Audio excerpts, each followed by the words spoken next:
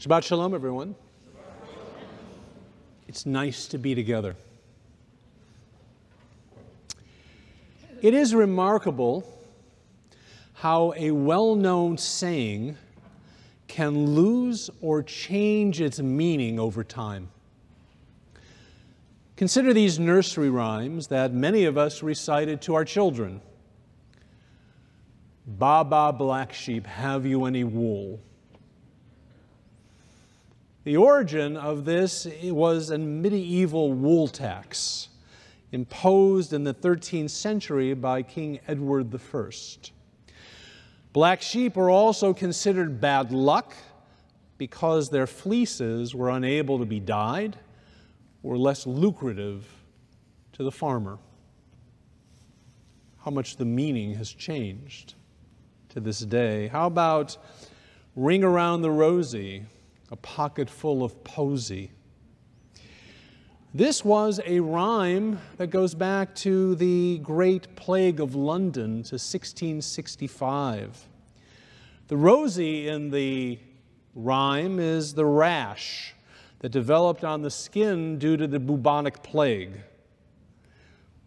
the stench of which was so terrible that people would carry pockets full of posies to try and blunt the smell. Or one more. Here we go round the mulberry bush. This rhyme was originated at the Wakefield prison in England, where female inmates had to exercise around mulberry trees in the prison yard. In each of these, the original meaning of the phrase gave way to something more benign over time, to a point where parents would sit in a nursery room and sing them to their children. This morning, I want to examine one of the most famous statements in the Torah where the opposite happens. The meaning of the phrase became more ominous over time and should, I believe, still be a warning for us today. In our portion, as Jacob pointed out, Isaac planned to offer the birth blessing to Esau. But Rebekah took advantage of Isaac's sight impairment to trick him into blessing the second-born son, Jacob. Rebekah dressed her younger son in the clothing of Esau, even putting the fur of an animal on his hands and on the back of his neck, lest Isaac touch him.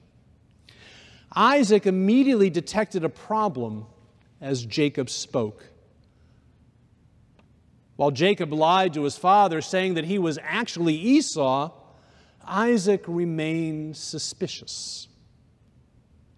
He declared, "Hakol kol Yaakov, vayadayim yedei Esau." The voice is the voice of Jacob, but the hands are the hands of Esau. In context, these words appear as nothing more than a benign statement of fact, as Isaac tried desperately to determine who was standing before him.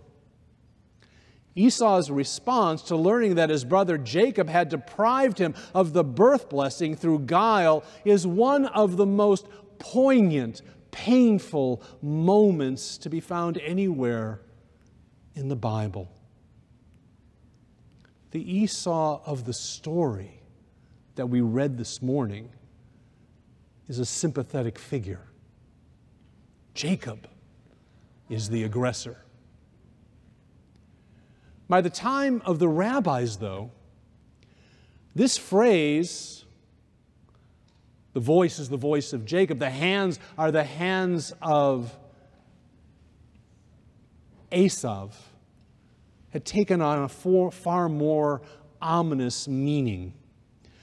Esau by that time was seen as dangerous, was seen as a murderous brute by the rabbis. And the meaning of these words, the voice is the voice of Jacob, but the hands are the hands of Esau, took on a very different meaning. In Midrash Rabbah, it is stated that as long as the voice of Jacob's descendants remained focused on prayer and study, the violent and murderous hands of Esau could not reach them. No longer a sympathetic figure, Esau was now a murderous boor. The change in perception was due entirely to the historical circumstances of the Jewish community under the brutal rule of the Romans. Just as Esau was identified with the color red and the Edomites, so too the color of the Roman Empire was red. And so the rabbis simply believed that Rome, the Roman Empire, were the descendants of Esau. And when the Roman Empire became the Holy Roman Empire under Christendom, the rabbis believed that this was also an extension of the descendants of Esau, where their treatment became far worse. And the rabbis determined that the story of Jacob and Esau was happening before them. And those ominous hands of Esau were something to be feared. Meanwhile, the view of the Jew by the church and Protestant leaders only furthered this idea. For them, the fate of the Jew was to be a perpetual wanderer, whose abuse would serve as a lesson to the entire world of the fate of those who do not accept the sacrifice of their Messiah on the cross. Jews were blamed for the crucifixion, and with it, the eternal crime of deicide, the murder of God. Jews were given supernatural powers as a result and were seen as the embodiment of evil. Now, of course, not every Christian saw Jews this way, nor did every priest or pastor preach against us. But the expulsion of the Jews from country after country, the Crusades, the Inquisitions, the pogroms, the Chmielnicki massacres, the blood libels, all of this creating a through line to the Holocaust spoke to the chilling nature of this narrative. For years after the liberation of the camps, it appeared that Esau was in retreat. The hands of this brute were less ominous. Overt anti-Semitism in words and deeds were no longer acceptable behavior. As we get farther and farther away from the Holocaust, as the historical memory of the death camps fade, as the years go by, the hands of Esau are reappearing. The establishment of the State of Israel and the Zionist cause, as well as the political power of Jews in this country, has created an entirely new avenue for the hands of Esau to make themselves known. 3 years ago last week, Robert Bowers entered the Tree of Life Synagogue in Pittsburgh, Pennsylvania, and yelled, "All Jews must die," then opened fire upon the congregants. He was armed with an assault rifle and several handguns and killed 11 congregants and wounded 6 others, 4 of whom are police officers, in the worst anti-Semitic act in American history. When surrendering to law enforcement, Bowers told an officer that he wanted all Jews to die and that the Jews were committing genocide against his people. He was reacting to the work of Hias, the Hebrew immigrant aid societies work to increase and settle immigrants to this country. Robert Bauer's shooting of Jews whose only crime was attending synagogue on a Shabbat morning was an American illustration of the transformed meaning of the hands of Esau. Before I go any further, we should also note that the city of Pittsburgh magnificently represented the voice of Jacob in its response to this massacre. They taught the Torah of love and caring throughout the city. From the patch on the jersey of the Pittsburgh Steelers to signs in the windows all over the city, reading "Love is stronger than hate," or the words of the mourner's Kaddish in Aramaic in the headline of the Pittsburgh Post-Gazette, the only time any American newspaper has done so, were extraordinary. The people of Pittsburgh represented the best of America. And as heartening as that is, as much as we should celebrate the Kol Yaakov, the voice of Jacob in this country, and in some parts of our society, we must not allow ourselves to be blind to the hands of Esau making their hands known in this country. A year before the massacre in Pittsburgh, American neo-Nazis walked through Charlottesville carrying tiki torches, crying, "Jews will not replace us." A slogan based upon the canard that Jews are behind the rising number of people of color in this country and their increased rights. That Jews are a globalist threat led by George Soros and others. People around the country might have laughed at these neo-Nazis, referring to them in derisive terms. But people like Robert Bowers and many, many others took note of their words. The Jews will not replace us, and saw it as a call to action. Last Shabbat, we commemorated the 3rd anniversary of the Tree of Life pogrom. And this past week, just days after, in Charlottesville, a trial's taking place.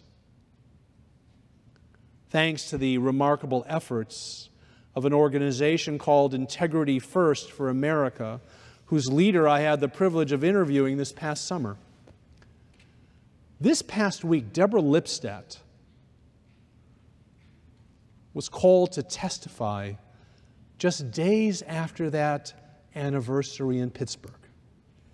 One of our most important scholars on anti-Semitism, Lipstadt is the person who stood up against the Holocaust denier David Irving and won in a British courtroom.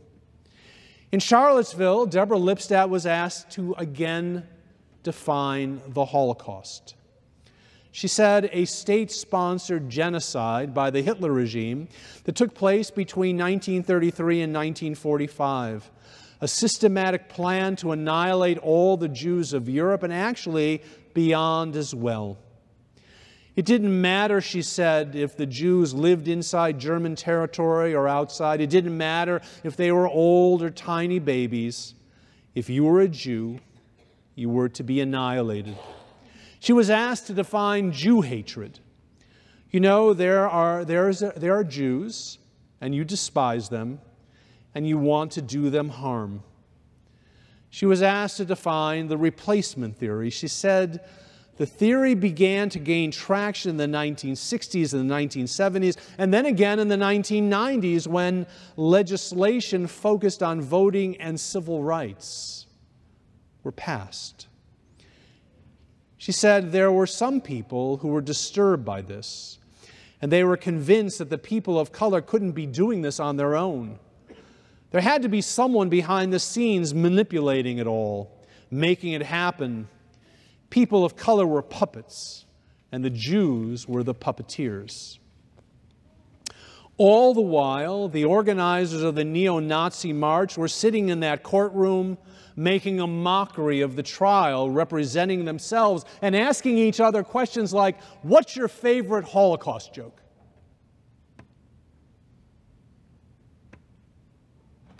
It's hard to believe that the acts of Pittsburgh and Charlottesville are part of our present, and that the reality of the Holocaust was on trial in the United States of America.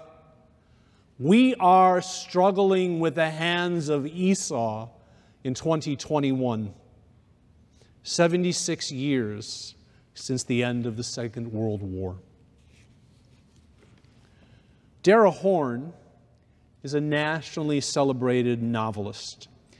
She's a brilliant writer, and as she says, Dara Horn is the go-to person whenever there is a Jewish tragedy for newspapers like the New York Times. But after Pittsburgh, she refused to write for the newspaper. In her words, "There was no way I could write about any of this for the New York Times or any other mainstream news outlet. I couldn't stomach all the to be sures and all the verbal garbage I would have to shovel in order to express something acceptable to a non-Jewish audience in 1,000 words or less. I could no longer handle the degrading exercise of calmly explaining to the public why it was not okay.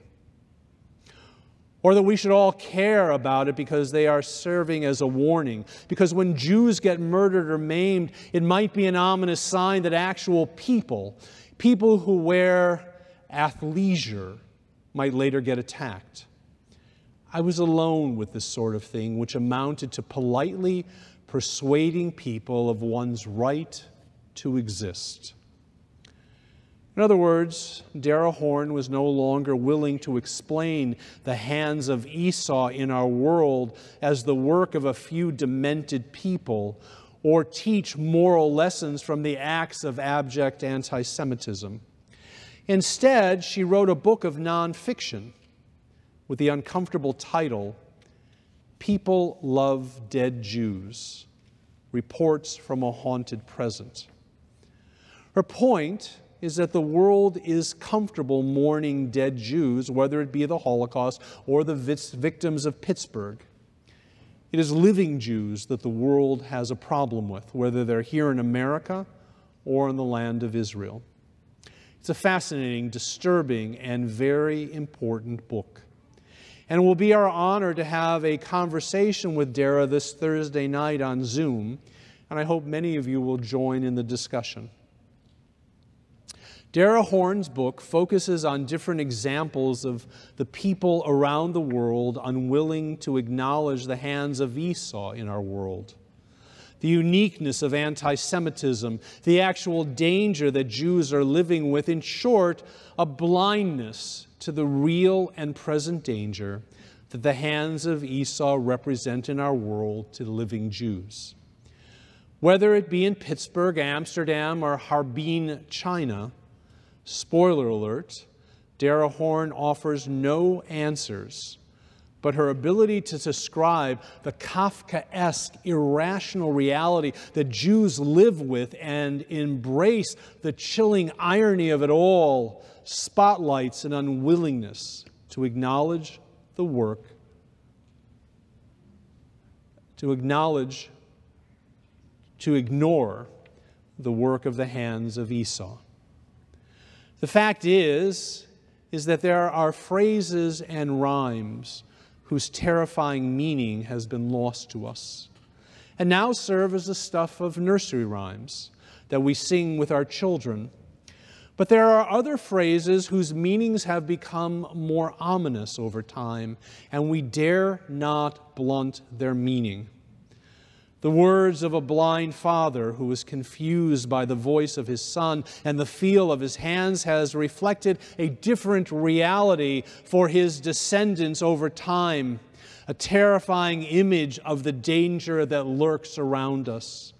Living Jews must be vigilant in our response to anti-Semitism and its victims. Living Jews must be quick to correct those who would prefer to ignore the uniqueness of Jew hatred. The fact that Deborah Lipstadt had to testify that the Holocaust actually occurred and explain or define anti-Semitism in America in 2021 under oath should tell you everything that you need to know about this moment in time. Ignoring the hands of Esau,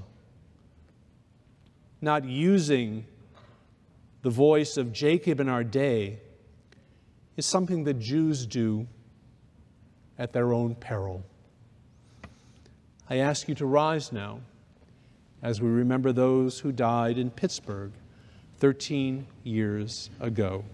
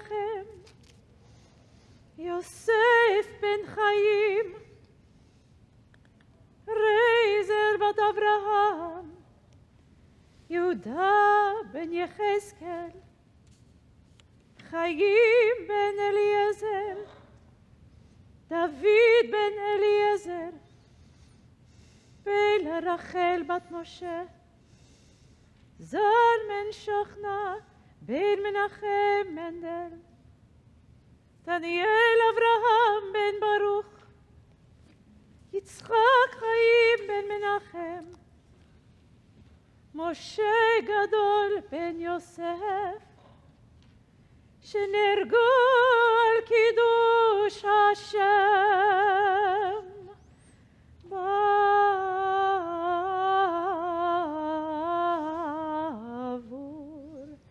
שאנו מתפללים לעילוי נשמותיהם,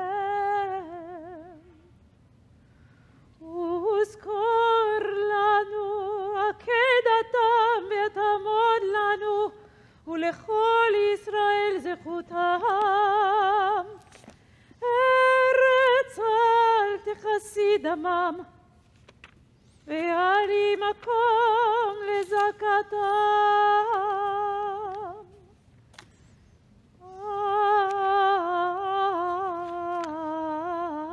אנא בעל הרחמים אז תראה בסתר כנפיך לעולמים,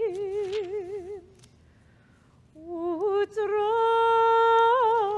בצרור החיים את נשמותיהם, אדוני הוא נחלתם. בגן עדן די מנוחתם, ויעמדו לגורלם לקיץ הימים, ונאמר